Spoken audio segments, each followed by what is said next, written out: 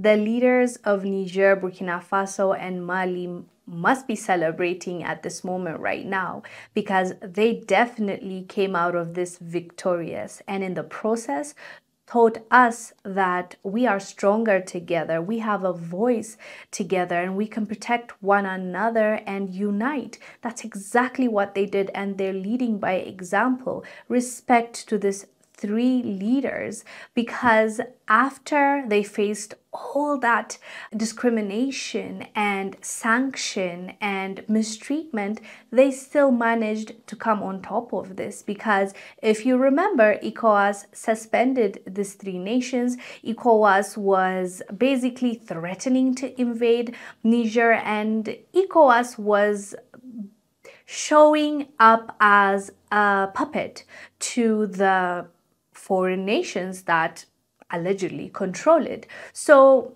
a lot of Africans were offended with how these nations were treated. But guess what these three nations didn't do? They didn't sit and cry about it. They didn't just play the victim. They stood up. They came together. First of all, they came together. They united. They created an alliance. They are currently talking about having the same currency. And they also signed a deal that says that they will protect one another, which is beautiful, right? But lastly, what they did, and what no one expected them to do, was to announce that they are leaving the ECOWAS. Instead of the ECOWAS threatening them that they are going to do this and that to them, they came and told them, okay, fine, we are leaving, but we're leaving as one. We're leaving together. The military juntas in West African nations Mali, Burkina Faso, and Niger jointly announced their immediate withdrawal from the Economic Community of West African States on Sunday. The juntas accused the regional economic bloc of imposing inhumane sanctions aimed at reversing recent coups in their respective countries. The joint statement, broadcast on state television in all three nations, asserted that the decision to withdraw was made in complete sovereignty, alleging that ECOWAS had deviated from the ideals of its founding fathers and Pan-Africanism after nearly 50 years of existence. The juntas contended that ECOWAS, influenced by foreign powers, had become a threat to its member states and their populations. After they announced that, guess what happened? ECOWAS all of a sudden started begging them. They don't want these three nations to leave, because what is going to be the future of ECOWAS without three countries, right? So it is going to be a huge blow. So they didn't want that to happen, and they didn't expect that to happen.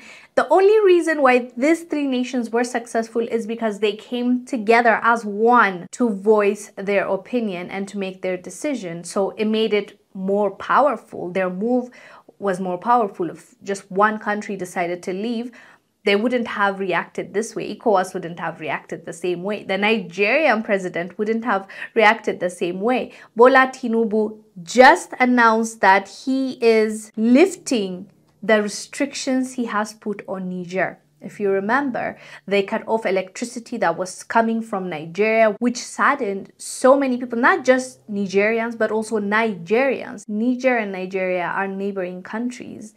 There are family members that are living in Nigeria and the others in Niger. They're connected by blood. These are the same people, basically, right? It's just the border that is separating them. So this hurt so many people, not to mention Africans as a whole. It was so hard for us to see this news coming out of Nigeria, because it is definitely going to impact Niger, because they depended on Nigeria for their electricity. And it seems like the Nigerian government couldn't care less what it's going to do to the people of Niger, as long as they made a point. Nigeria has cut supply of electricity to Niger over the coup. According to Africa News, Nigerian Electricity Company, in line with the sanctions decided by the West African neighbors of Niger, have cut electricity supply to Niger.